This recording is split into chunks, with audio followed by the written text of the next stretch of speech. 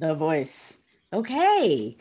Uh, Good morning, everyone. Welcome to History Matters. And I will confess, so does iced tea. I didn't have time to make coffee today. Today we are talking, as advertised, in advance, only briefly in advance, but still in advance.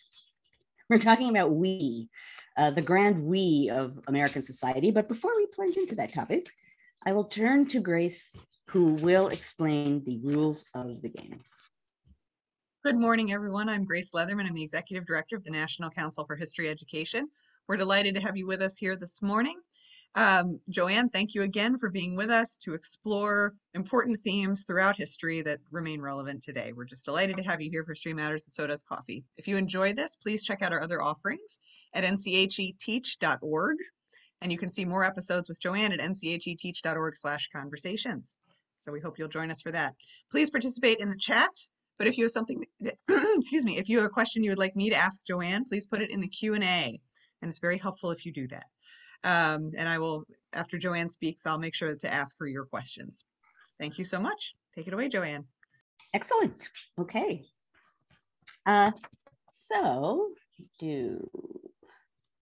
Okay, that helps. Okay, so welcome. And I will say, because I will forget it within a nanosecond, this is our 107th episode. 107. Admirable. So I wanted to talk about we. I certainly have not, this is not certainly the first time I've talked about it here. I talk about it all the time. I realize that some of you are probably out there thinking, oh, what a shock. Just talking about we. I have friends who make fun of me for the frequency with which I bring this up. But it's for good reason, right? Because I think generally speaking, we are having a kind of non-we moment in which people's sense of, let's just say for now, community is distinctive and in many ways not very broad, and certainly in some ways warped. What brought it to my mind this week, which I suppose might be obvious, is the lifting of the mask mandate and people on airplanes immediately cheering and ripping their masks off, which on the one hand, I understand because we're not enjoying wearing masks. On the other hand, can you imagine being on that airplane and assuming the rules of that game and that you got on there and that you felt relatively safe and maybe you are immunocompromised or maybe you have someone at home who is, and then suddenly no one's masked. So that certainly raised for me this ongoing question about who is the we that we're thinking about these days, or why isn't there one? How are people thinking about the sort of broader us of America and American society? And what can looking at the past and talking about this in the past help us to, how can that help us to better understand where the heck we are today? Now, it's a topic, when you're talking about we, I will say right at the outset, it's a topic that, boy, is it complicated, because in one sense, when I'm talking about it, I'm speaking in a very sweeping way about Americans thinking about other Americans, and that's a broad understanding. But of course, in a more specific and equally, if not more important way, if you're talking about we, you're talking about inclusion and exclusion, right? So who is included in some people's we? It might be very selective, right? Maybe are non-white people included in someone's we? Are only wealthy people included in someone's we? So in other words, the community, or even broader than that, society that people think that they belong to and are responsible for, that can be limited, very limited indeed, right? So that's another level of we, a complication of we, that also needs to be part of this conversation. So in a way, I'm kind of talking about it on two levels. What I want to start by talking about is the most sweeping level, which is how do we think about who we are as Americans? And this is, it's in a sense an abstraction that has a deep meaning. And so it can't be dealt with just as an abstraction on the one hand. On the other hand, it really is one. So if you go all the way back to the most obvious places to go, if you're thinking about we, right, is we the people, Of course, how could I not say that? The Declaration and the Constitution. The Declaration comes up with this all men are created equal idea, which certainly, I mean, it is men, but it's all of them. And yet, although the original draft did mention slavery, all men are not in the United States being taken as being equal. Even if they're created equal, they're not equal after that point in the United States or anywhere that allows the institution of slavery to be in force. So from our very first founding-ish document, the Declaration of Independence, there's a complicated we. Move on to the Constitution, and that's equally, if not more complicated. Now it's we, the people of the United States, and among the things that we, the people, do in signing onto that document is, I don't want to say encourage, allow for and institutionalize slavery into the American system by not necessarily using the word slavery or the word slave, but very clearly making it obvious that enslaved people are part of the count of representation, and thus slavery is, at least in that sense, being endorsed, accepted, allowed, not eliminated, and not attacked. So from the very beginning, we, the people, has been complicated and continues to be. Now, that said, it's also true that if you go back to the founding period and look at how, particularly the politically minded in that period, were thinking about the people, they thought that the power and meaning of that phrase, the people, had a very different meaning in a republic versus a monarchy. So one of the things that in their mind made a republic distinctive from a monarchy is the power and centrality of public opinion. Now, I've talked before, and it actually might have been now in the distant past. I'm at this point, 107 episodes, that I'll think of a topic and I'll think, have I talked about this before? Have I talked about it twice before? I have no idea. And I have to keep going back and looking at past episodes, all handily archived if you'd like to catch them, to try and figure out if I have. And I'm sure I have talked about public opinion in some way or another, partly because it's just something that always has interested me. The idea that a Republican, small r, form of government relies on public opinion to a greater degree than a monarchy certainly does. But who is the public and how do you get their opinion are really big questions that are being debated and improvised and acted on and argued over in the time period, the founding period, the period I'm talking about right now, in a way that I find really profoundly interesting, right? And I'm sure I've talked before about people elite guys sitting in taverns to collect public opinion. We're like looking to see what newspapers people are reading, Federalist or Republican, so they can collect public opinion, trying to figure out what the public thinks, because it really matters. And it's one thing to know that and acknowledge that, again, in an abstract institutional kind of a way. It's another thing when that boils down to reality. And obviously, there has never been a moment in American history when there hasn't been debate, argument, strife, conflict, or at least big questions about what we, the people, means. Who are the people? What kind of power do they have or not? That's forever. So it's abstract, it's very real, and it goes all the way back and from the very beginning, this assumption that it's central. It's part of what makes America distinctive. It's part of why I'm always on Twitter saying, people they don't understand that when they come together and really speak up, that they have power, regardless of what people are claiming or allowing or changing. That still remains true. But still, you have an abstract level of understanding we, you have a very ground level reality way of understanding we. Now, this brings me to the word and the idea of community, which is slightly different, right? Community is kind of the people who you understand as being it doesn't have to be geographic, right? You don't have to be near them in proximity, but kind of your people, right? Your community. And it generally speaking is going to be smaller than the broad sweeping we, but it really matters. And certainly in early America, community mattered a lot.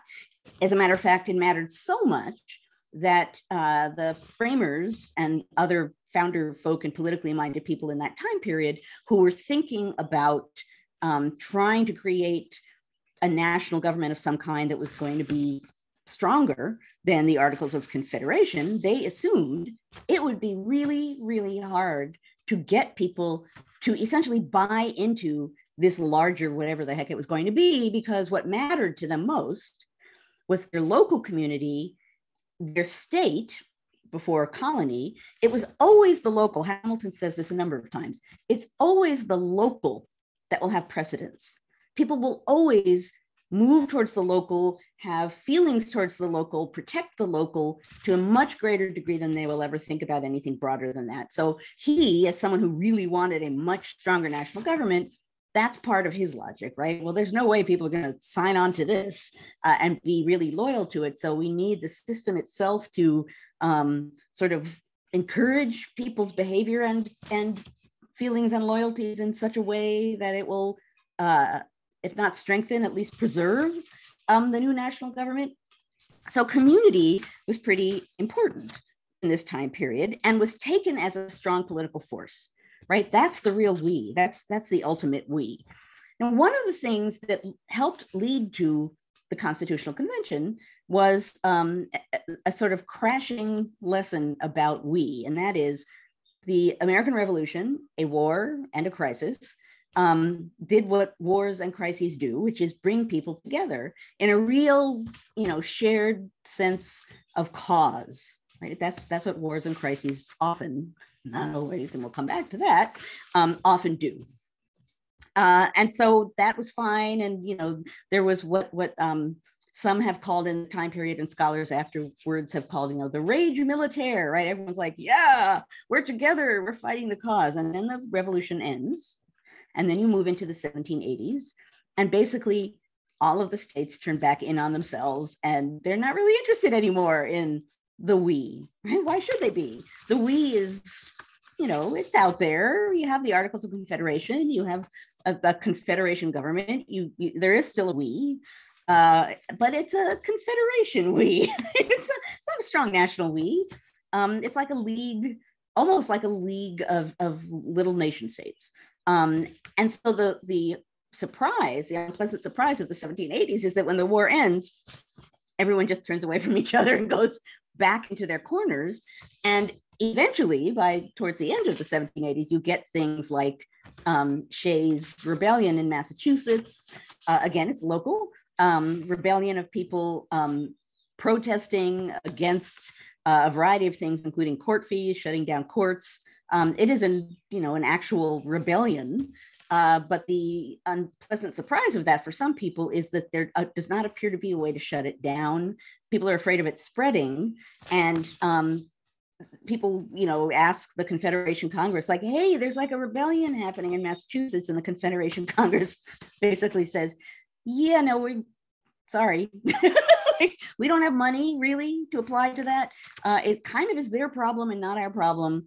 We will not directly address that. And Shays' Rebellion is quashed in some ways by what amounts to a private army, right? People put money together to create some kind of an armed force that can quiet down what's going on in Massachusetts. That's the kind of thing that people who wanted a national government can point to and say, hey, like not only is the revolution over and that wonderful we, that American we seem to have is gone, but when you have this rebellion happening in a state, no one cares enough to even step forward and do anything about it on a national level. So that, for those who are already nationally minded, and that includes Hamilton, that includes George Washington, and it includes a lot of people who were at headquarters or had anything to do with the running of the war effort. That was, for some people, that ended up being a kind of national-minded machine, because what they saw at headquarters at the center of the war effort was that the Continental Congress and then the Confederation Congress did not have the power really to do very much at all in running the war effort. So people like Hamilton and Washington come out of that experience thinking, and then the 1780s confirms them in this idea that something needs to come along and be created that's stronger. Shays' Rebellion and things like it for the nationally minded, it's like, like there you can see it, right? There's an open rebellion of some kind and there's nothing we can do about it. We must have a stronger national government. And if you look in the letters and writings of that moment in time, you see lots of fear and anxiety about what would happen if there isn't some kind of a stronger government. So there you see a moment in which, among other things, there's a really little we, and there's not much of a national one happening to shut down that kind of rebellion that helps push things forward into creating the Constitutional Convention and a stronger government, which in one way or another, even though this would not have been the way they put it at the time, by creating a stronger government is going to sort of engraft, some kind of a we on the nation at large, right? Well, now there's this big national government that you are also loyal to, right? Your local government and this broader government that is directly connected to you and not just connected to your state or your state government. You are addressed that government is connected to you personally as well, which gets us back to federalism and divided sovereignty. But one way or another, it changes the we, and it's meant to change the we, in addition to creating what people who supported it would have considered a working, functional, powerful enough government. And the 1790s, in one way or another, there's a lot of crises in the 1790s. I love writing about that decade in part because it's so fascinating, because there are really fundamental things being worked out. And some of them are really just the basics of what is a democratic government, small d, democratic government. How does that operate, and what kind of rights do the people have, and what does protest look like, and how much protest is safe in a republic? Gets us back to the we and what the we should be doing and what's safe for the we to do. The 1790s, in a way, is a series of crises, and many of them are involved in one way or another with this larger question that we're talking about today, which is, who are the we? Like, who do we feel responsible for? Who do we feel connected to? Do the people we feel responsible for and connected to feel the same thing back? And what are the implications of that politically, I guess you could say even militarily, socially, culturally? It's a huge, huge question, which is easy to not see that way when you're looking back in time. Much easier to see today when we're living in the middle of it. Now, I will say at this moment an important point, which is not directly at the center of my argument, but important enough to be made, which is that the we I'm talking about here is not the same thing as patriotism. Okay, so patriotism, that's a word.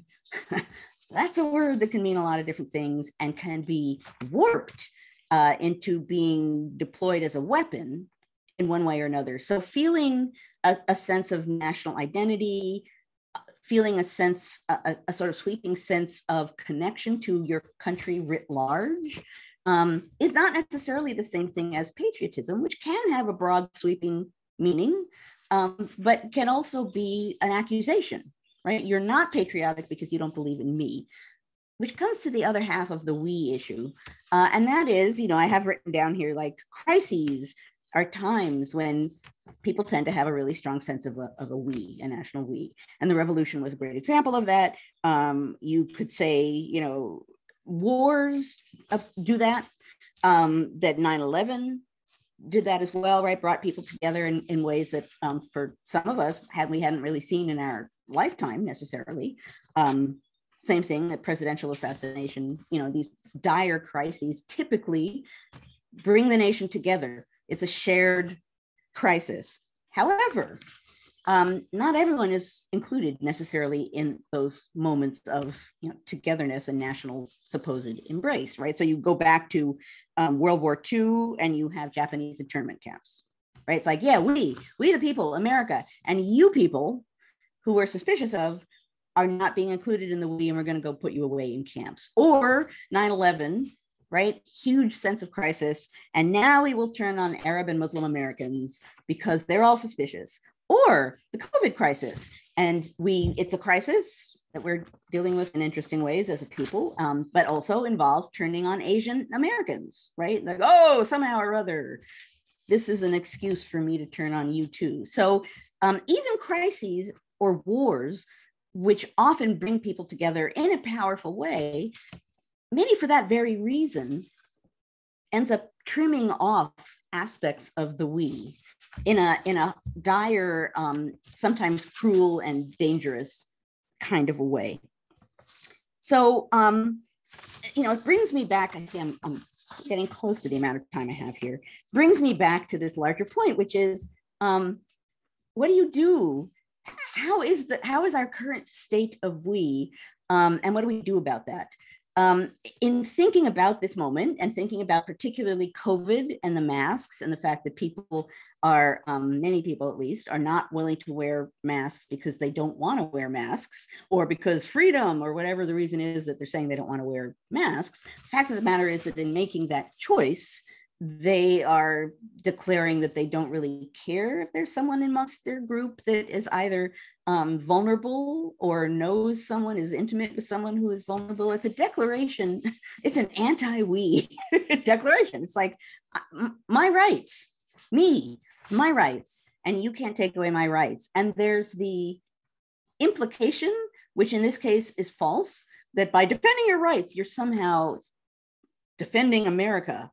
But if you think about that and boil that down, defending America by turning your back on vulnerable Americans doesn't really make a lot of sense. This goes back to the problematic charge of patriotism, that it has a meaning, it is a fine and wonderful thing, and it can be really deployed in dangerous kinds of ways. There is an American we. The question is, who do people include in it? How do they acknowledge it? How is it reflected or not in the structure of our society, in our legal system, in our cultural institutions, right? The dreaded thing that no one is supposed to talk about, critical race theory. Essentially, that's just asking the question of how are the structures of America, institutional political structures, legal structures of America, of the United States, how are they disadvantaging Black Americans? That's it. It's not about individuals being accused of being racist. It's just as saying, you know, the system itself is problematic for certain people in certain ways. It's obvious, it's there, and we need to look at it and think about it, right? Because it's not helping the we, right? Or at least you can claim that and understand that if you have a large and inclusive sense of who we Americans are. So some of what we're looking at now, and all of these people sort of turning away from others and declaring that their rights matter more than anything else, throw in the mix, you know, all of the really obvious white supremacy that's around us. It's a variety of different kinds of people who are stating that there's a really defined group that they are willing to acknowledge as their group, their we, above and beyond whatever their local community is. Their we is small, defined, and really exclusive in a lot of ways.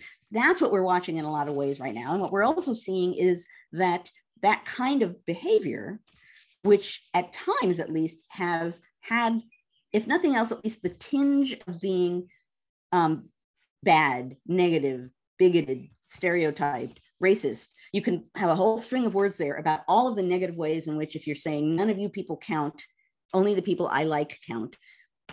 In the past, that has been sometimes problematic to assert, and we're in a moment now where increasingly it's not problematic to assert. And as a matter of fact, people appear to be running for office based on that kind of claim, like, you people, you're my people, and I support you, and show that you are mine by excluding all of these other people who we all hate together. We're in this moment where the we and using we as a weapon to exclude people. I've used this word before here too, right? To hate farm, to rage farm, to get people angry and united with you, in part by saying, well, we're together and we're together against them. That's a moment that we're in. And so, although, as I started out by saying, there has always been a conflict in American society about who is included and who isn't included, and who is advantaged and who is disadvantaged. This is a not new moment, but a certainly distinctive moment in which proudly proclaiming that certain people count and other people don't is part of our ongoing open public debate, and that there isn't shame attached to it. As a matter of fact, it's pridefully announced as a way of declaring your political principles. That's obviously, in a variety of different ways, not only problematic, which is a word I realize I use all the time, but dangerous. Because if you're not only saying only I count, but if you're adding to that in your rhetoric, ideas such as the others, the folks who are not the we, are subhuman, are insects, are rats, are vermin, right? All of the kind of phrasing that certainly was used really obviously by Nazis in the past, but they do not stand in for all people who've made that kind of assertion, saying not only that it's we, our small we versus them, but the them that they're talking about can't even really be considered, right? They're not really even people. So heaven forbid, I'm not saying that only certain people count. I'm saying we're the people, and all of us, the people, we count. All these other vermin and insects, right? They don't count. How could they possibly be part of the we when they're really basically subhuman? That's the logic of that kind of rhetoric. It's obviously beyond dangerous as a logic. And so I suppose part of what I circle back to at the end, and I often do this, and I've certainly done it many, many times before, talking about propaganda, talking about, and I remind myself of this all the time because I'm like everyone else here, some things are meant to stir you up and make you mad, and they do. And you have to pause before you respond and think, is someone trying to make me mad, either to benefit themselves or to sort of point to me as, crazy, angry person? To always pause and think before emotionally responding to political rhetoric and other kinds of rhetoric that are thrown your way. This is another thing to really pause and think about, because I think it's easy to overlook as mere rhetoric, mere words, political falderall, right? Stuff politicians do this all the time because it's effective. It's what you do when you're campaigning, right? You attack other people and call them, vermin, rats, horrible people. We don't need to talk about them. They're all cockroaches, right? No, that, like many other things happening right now, that is not mere rhetoric. That's a dangerous kind of a rhetoric with a very specific, dangerous kind of a meaning. It's dehumanizing people. It's not only saying we versus them, it's saying human versus subhuman. And that's beyond dangerous. So I mention that here because, as with propaganda, I want us all to notice when that's being used and to speak out against it, to not let it slide as though it's like, it's what we expect in politics. No, it shouldn't be.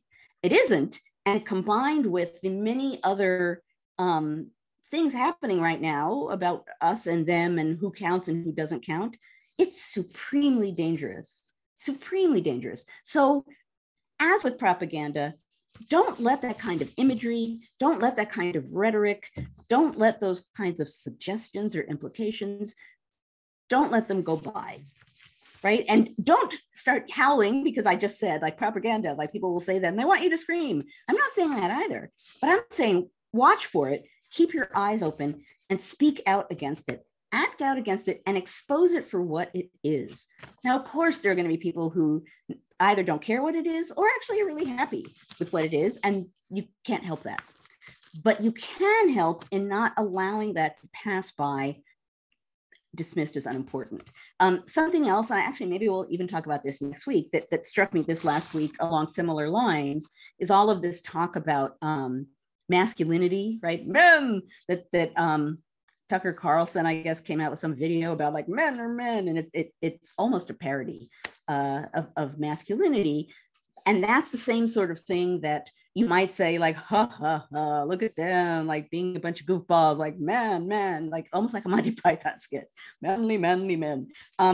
No, that's actually, when you link that with fascism, when you link that again with us versus them kind of talk and who counts and who doesn't and what you're entitled to do to get them out of the picture, that kind of masculine talk needs to be taken seriously, needs to be thought about, needs to be not dismissed, if nothing else. So I think the we is a vital concept, and all of these ways in which people try to trim off not just the edges, but huge sections of it in order to declare who counts and who their we is, and thus they're entitled to do whatever it takes to crush out or separate or remove or destroy the subhuman other. It's almost, I almost feel silly for having to say that that's dangerous, but it is.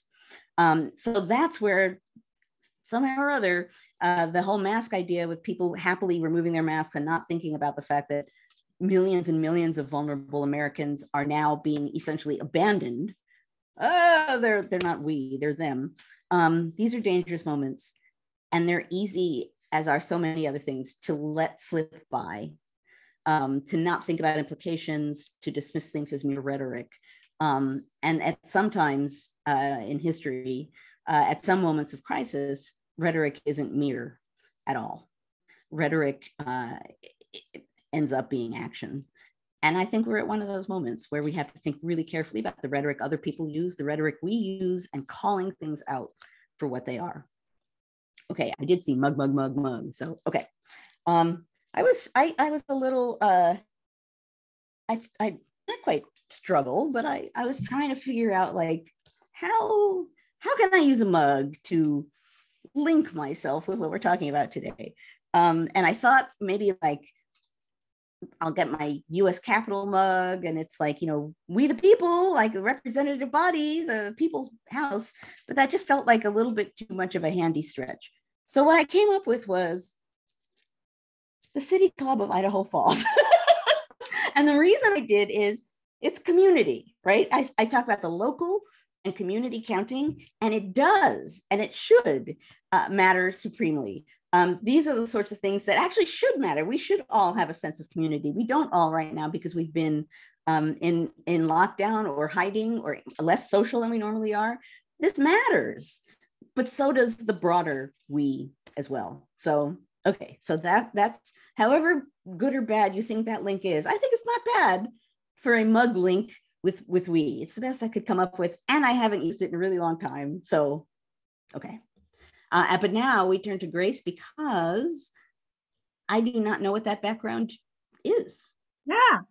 As usual, I was noodling around in the Library of Congress, and I just put in "We the People" just to see. And this is actually a public art in Gallup, Arizona, entitled "We the People," which I Wow, thought was kind of interesting. And I haven't totally figured it out. I've been looking at it. I think the light can kind of shine through it, but it's very interesting, I thought.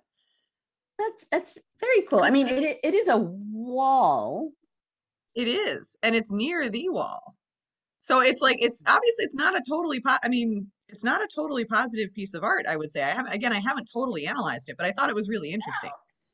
Well, Yeah, that is interesting. yeah, It's cool looking.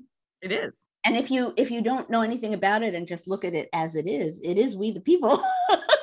I just don't know what all the implications are, which now I'm intrigued. I'm sure someone out there, I'm sure, like, typing away our wonderful. Don't forget about it, yeah. Yeah, it's really interesting and very appropriate. I love the way when you said, I was looking at the Library of Congress with a little roll of your head, because of course that is what you do. What I do. You are that For anyone person. interested, this is part of the Carol Highsmith collection. Okay. She's a photographer who's toured all around the country taking pictures of local edifices and sort of just documenting America. So Now that's interesting. Beth says, are those handholds for climbing? I don't think so. I think they're like giant staples, which again is weird. But I think there's light shining through it, so I think it's 3D. Yeah. Okay, I'm definitely curious. Yeah. And it is very cool. So you're getting, definitely, people are commenting. Lots of ways to think about this. I also like the fact that I said, now it's time to look at Grace's background, and Tom said, bingo! I love you guys. If there's anyone here watching who has not been here before, our community here plays bingo based on what I say. And Tom always wins. Tom does always win. You can win too, but It Tom looks like doesn't. Miranda won today too, I think. Yeah. So there's some variation. Yes. Okay. And it is open to the public, so you too can play bingo You next can time. play bingo all you want. Okay, so let All us right. move on. Newbie is chuckling and kissing, so he's ready for the conversation too, clearly. So We do have a lot of questions coming in, and if you do have more questions, please put them in the Q&A, and I'd be happy to share them. And so I'll start with Miranda, bingo winner that she is. How can we address we when the we of a New York City resident is vastly different than the we of a person in a town of 1,200 in the middle of Illinois? well, that's true. I mean, this will sound like a cop-out, and I don't mean it that way. We have multiple we's, right? And you have to acknowledge account for the fact that you're right, like that there's someone out in a rural area that has a very different kind of a we, and I'm sitting here in New York City with a very huge kind of a we, except that, so on the one hand, that's true. And people living in a much smaller or more rural area have just a very different sense of the world because of the people that they're living among. And, you know, in New York City, you just live in such complex, in a positive way, a complex society. There's so many different kinds of people that shapes your broader understanding of the world, and can shape your understanding of who counts and who doesn't. I mean, I suppose I could say like, oh, those people out in the country, what do they know? They're, you know, I don't. But I also think we're supposed to have, you know, we often do have a broader we. Americans, you know, our idea of what America is can certainly be shaped by where we are and the dramatic differences among the people we live within. Ideally speaking, we also have a broader we, right? A sense of who we are as Americans. It's complicated right now in interesting ways, and some of them have to do with politics and racial issues and gender issues and everything else. But another way in which the American we is challenged, and I had notes on this and I didn't end up going into it. One of the interesting things about the pandemic is, whether we want to hear it or not, what it teaches is that there are no boundaries. It's that we live in an international world, that there are national boundaries ultimately don't exist for a virus, right? We're all interconnected in pretty profound ways. And I don't think we really hear that. And I do think, you know, to basically say we're all connected so we can be somehow less nationalistic maybe than we are, in every sense of that word, is easy to say and not so easy to do. But, you know, in a sense, the we, who we are and how we think about it, and the levels of we, you could kind of say that's one of the first real constitutional problems that was addressed at the Federal Convention, the Constitutional Convention, because of questions like this question. Federalism, small f, federalism, the idea that the local government, the state government is responsible for some things, the national government is responsible to others, that you as an American have two levels of government that you're interacting with. This idea that you can complicate your sense of belongingness and loyalty by having different levels of government that are both there at the same time, and that you can deal with them in different ways. On the one hand, it was wonderful and amorphous, and it allowed the Constitution to get passed, right? Because people were like, scary national government. It's like, no, federal, it's federal, right? States count, it's not scary national government. But on the other hand, that same amorphousness remains a battleground, right? All the time. Like, should this be something states worry about? Should this be something the national government worries about? But that same conflict and those same big questions are built into this question too, which is how do we define the we? You know, I'm not gonna, I was about to say something about monarchies, and I'm not, because I will say something wrong. I always tell my students not to make sweeping claims unless you've got the data to back it up. But I will say that it's a fundamental of the United States, is how complicated it is to decide who the we is and how the government applies to it. And the fact that there's endless variety, but there also has to be some uniformity. And how do you do those things at the same time? You know, I think, you know, there have been times in the past when we've been able to look at variety and diversity, even if you're not talking about race, but just about geographic area of where people live and how they live and how they make a living. And that people understood that as a strength of American society. It should be, right? Diversity is a strength and should be seen as a strength if you're not scared, right? If you're scared, then you start to want to only see people who look like you and think like you. So I don't have an absolute answer for that, but I think it's a really good question because it touches on a profoundly American problem from the moment that there was a stronger national government created for the United States. Thank you. And for those of you who find these questions fascinating, the complicated we, whether or not you're a teacher, you should think about checking out Educating for American Democracy. It's a framework that teachers can use that basically sets out some of these questions. And they have things called design challenges where they're very good about putting these questions into words and making them accessible to students. So check that out, Educating for American Democracy, EAD. Well, you talked about talking a lot about the federal government there and the complications. Melissa wants to know, what did Federalists consider the limits of the national government's power? Ooh. The limits. I don't think they fully agreed. Is part of the answer, right? They certainly, excuse me, they certainly wanted the national government to be able to assert power over state governments in some way, right? And so, initially during the federal convention, you have people talking about a national veto of state legislation. Even James Madison kind of bought into that to some degree, or governors being able to tamp down on things in a way that was more sweeping than it ended up being. The Hamilton, the way he talks about power, the strength of the government, kind of goes along with this idea that it's sweeping, but there's a fluidity to it so that not everyone agrees. Hamilton very clearly during the constitutional debate, he talks about essentially channeling things, channeling passions and channeling beliefs and channeling ideas, channeling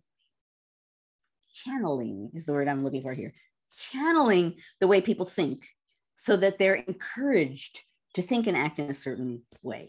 So yes, he's very upfront in saying that people are selfish and self-interested and they think about themselves first all the time. Of course they do. That's what people do. But if you can channel those assumptions in such a way using potentially government structures, then you can encourage people to act, if not always to think, in terms of a broader we. So government power for some Federalists was a way of encouraging / compelling people to think in that kind of a way that, well, there is a big we because we say so, because we're the national government. So, you should see it that way.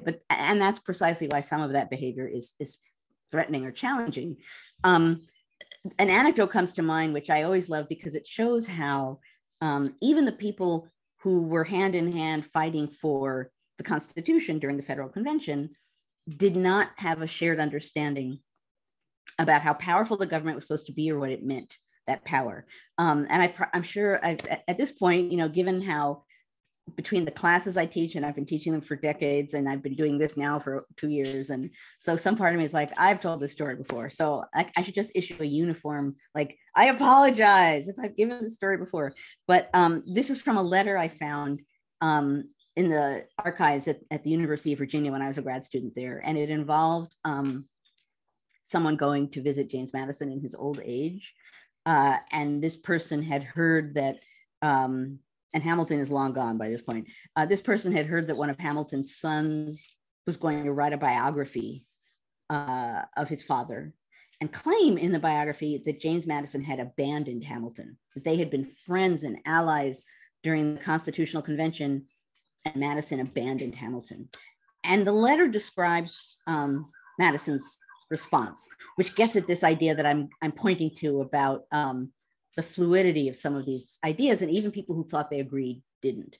Madison, actually, supposedly Madison first looked pained and said something like, he is, like he's going to say that, which is kind of poignant. And then he said, I abandoned Hamilton.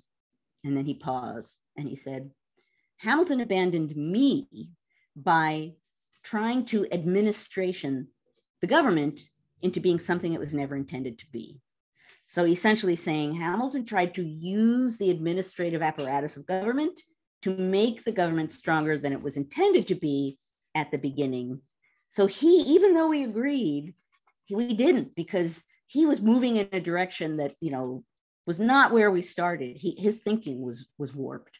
So even those two who were like the supreme, dynamic duo of trying to get the government to be stronger, they didn't necessarily agree. And of course, Madison does not end up being a federalist of the 1790s, but still, I don't think there was huge agreement. I think the Federalists, generally speaking, wanted that national government to really have power enough that it could compel some things on a state level, because the states by themselves, as I said earlier, Hamilton assumed states have all the power, right? States that's where people are looking. That's where they feel that they belong to. National government has none. So of course it has to be super powerful, because, people aren't going to ever really look to the national government first. So the answer to how strong, was there a limit to how strong the Federalists wanted the national government to be, depended on the Federalists you asked, but they sure did want it to be strong, and were in favor of, Hamilton particularly,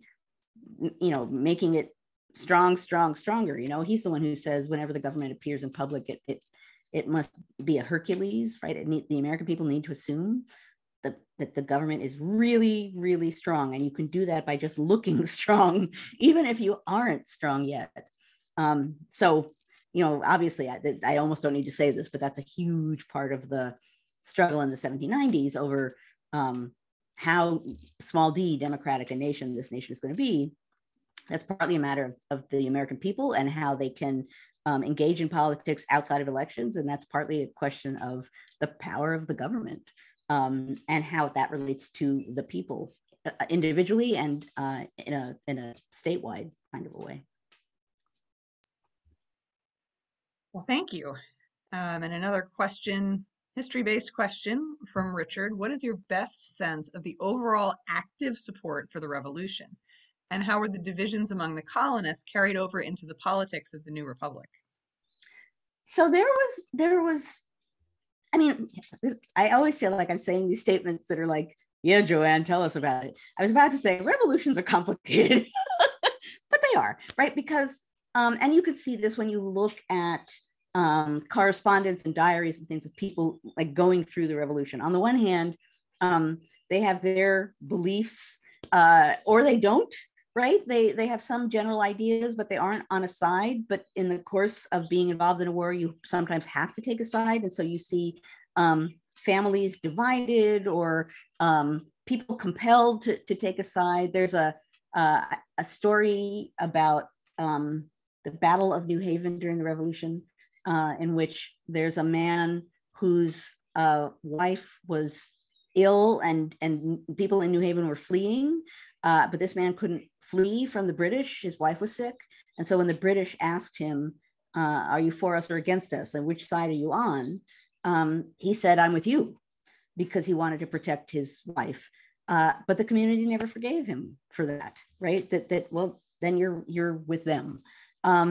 So those kinds of divisions, on the one hand, were big. On the other hand, were suspicious, because how do you know for sure, right? When people can be put in situations where they're compelled to sort of declare a side. It's why there were so many oaths, people taking oaths of their loyalty or oaths of who they supported.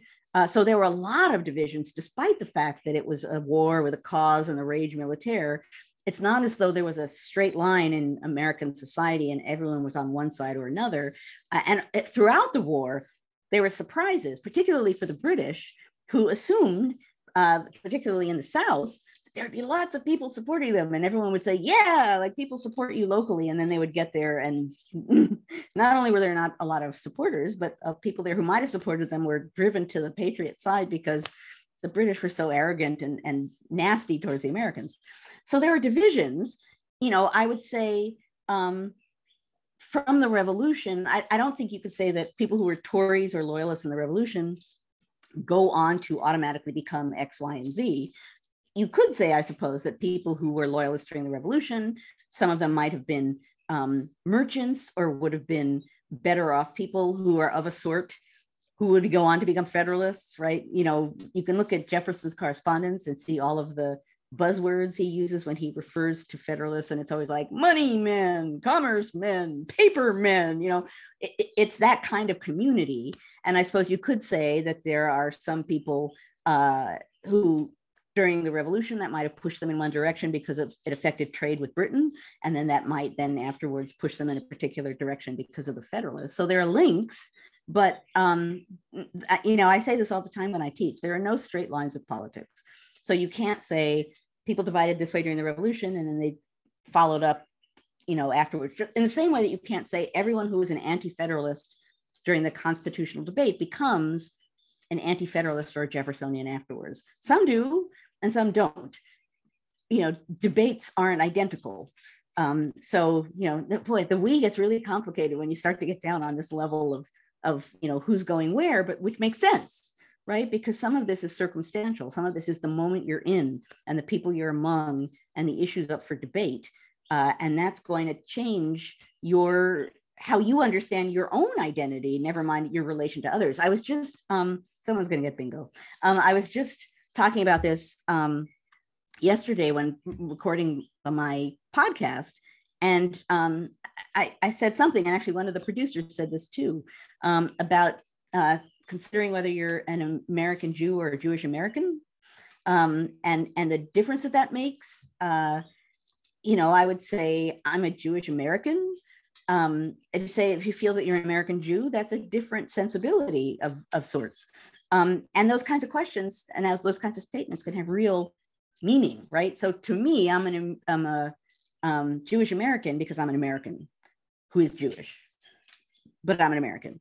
But those are they're definitely two different we's, right? I feel really strongly a part of the Jewish community. And I feel really, really, really strongly about being an American citizen who cares about the country. So I feel like I meandered all over the place on my answer to that question, but the things that we're discussing here are partly about nationality and national identity and partly about personal identity too. And so they're complicated and they are really amorphous. Thank you. We have an interesting question from Melissa. How did the white male founders expect that their system would survive with only them included in the we? Well, I think, I don't think, even Hamilton, I don't think thought that there was a little small group of we, he did think, as many elite did, white elite, that there would be an elite group of white men who would be the right people to rule. So there's one we, right? We, the elite educated people, should have power. But even Hamilton, who really would have strengthened the government a lot more if he would have been able to, understood that in a republic, the people matter a lot. And so he would say, if I could, I would do X, but I can't, because that would not be Republican, whereas what I'm suggesting here is. Right. So I'm pushing the government to be a lot stronger than it is, but it's still a republic because even though I want the president to be much stronger, Americans give him power and the power can be taken away. It's not a monarch. This is a republic. So that's a little fluid too, right? The question of how you give power, how that power can be taken away, but that's part of the answer to that question. I'm peeking over at the chat. I don't know what's going on over there. I lost track, and now there's like Alice in Wonderland. Anyway, go ahead and ask a question. We do, and we have lots of great questions. So I'm trying to figure out where to go with it. This is interesting. As politicians have sought to obtain the opinions of constituents, how has polling evolved over our history, and what sort of came before polling in terms of getting constituents' views? Oh, that's really interesting, right? So that part of that involves something I mentioned, which is like public opinion matters, but how do you know who's the public and what they're thinking, right? And you don't have polling mechanisms of sorts. So how do you know, right? And so you do sit in taverns and like strike up conversations in the street and look to see the newspapers on mantle places and all of this other behavior. And because of that, if you do that and you report back that public opinion isn't what you want it to be, in one case, someone says to James Madison, like, people are generally kind of happy with Hamilton's plan. Madison says, wrong public. You talked to the wrong public. Find a different public. it's quite a while before you get like sophisticated polling mechanism. And what's interesting about that, I remember thinking about this when I was writing my last book, because Benjamin Brown French, who's like always the guy on the spot somehow, he's very early involved in the telegraph. And I believe I think it's the 1848 presidential election. I could get this wrong, but I think it's 1848 when the telegraph first can have an impact in some way, because it can transmit, what's happening at the polling places, which now, it was a problem for us, right? On TV, you have people on the East Coast announcing what's happening, and is that going to sway what's happening on the West Coast? Like, we think about that all the time, how media complicates elections, and how people are like, don't announce anything early on, like wait till after whatever hour so you don't sway the other states. No polling, no real understanding in 1848 about how people are going to vote. So Benjamin Brown French was frantically writing to these telegraph offices and saying, like, don't transmit results. Like, don't, we don't want to mess up the election because we don't know how people are going to vote. And if you go to the telegraph and say, here's what's happening here, then that will essentially act as a poll, right? It'll be taken as data. So polling is not a be all end all, because now, in a sense, we have so many polls. Certainly I find very often that I see the announcement of a poll and I have to like, who did the poll? What was the pool for the poll? How was the data collected? When was the date? We are now sophisticated enough in our understanding of polling that it becomes harder just to take polling data for granted. But before that, I suppose elections had all that much more importance. Hamilton would say sometimes when he wanted to know how members of Congress felt about something, there's actually a letter in which he says, well, just like have a vote on something related to it, and people will be forced to take sides because they'll be voting, and then I'll know who's on our side. How else do you know, right? At some point, when I wrote about, actually my first book, when I wrote about politics in this early period without absolute like party labels, I talk about it as being a war without uniforms, because people didn't necessarily always know how other people are going to vote. And in a sense, without polling, there's a big unknown when you're moving your way towards electoral contests of one kind or another. And that was something that had to be kind of grappled with. So polling isn't the be all end all. I can say personal experience. My father was a market researcher, and he was constantly, sending out questionnaires to people who would watch movies, and then my brothers and I would get paid $1 to sort the questionnaires. So, I grew up like watching essentially polling happen. And I understood at a really early age that how you asked the question and what question you asked and where you were when you asked the question and your tone of voice when you asked the question, all the ways in which that could shape the outcome. I don't know what that has done to me as a political historian, but I definitely understood in a way that all of this polling and questionnaire stuff, on the one hand, it was useful. On the other hand, I don't know how trustworthy it always was. Anyway, I see that we're like already over time. I feel like I meandered all over the map today, but that's kind of where we takes us, right? All over the map. I will say first off, thank you all as ever for joining us on History Matters and So Does Coffee on Friday morning. Thank you for engaging in democracy by having these kinds of discussions, which really matter. The discussion we have as a whole, the discussion that's happily going on in chat as well, the fact that we are here and talking about these things and asking questions and agreeing and disagreeing, that matters a lot, even if we don't always think it does. Also, we are now going to segue to the after party. And what that means is that we will no longer be recording what's being said, and then we can be freer and easier in the way that we chat about whatever the heck it is we want to chat about. If you beamed in through NCHE, through their website, just stay right where you are. Someone else is going to get bingo, and poof, you will be in the after party in mere moments.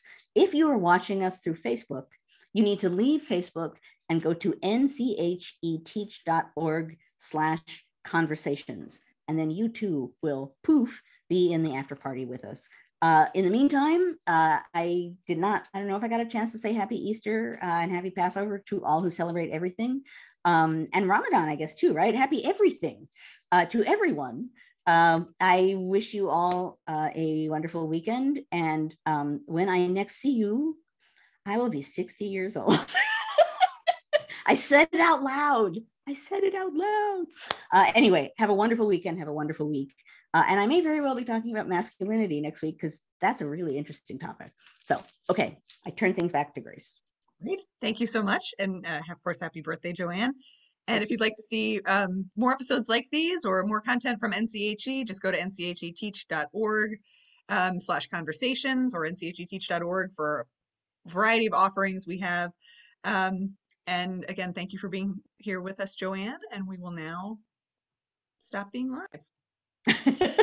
You said that so sadly.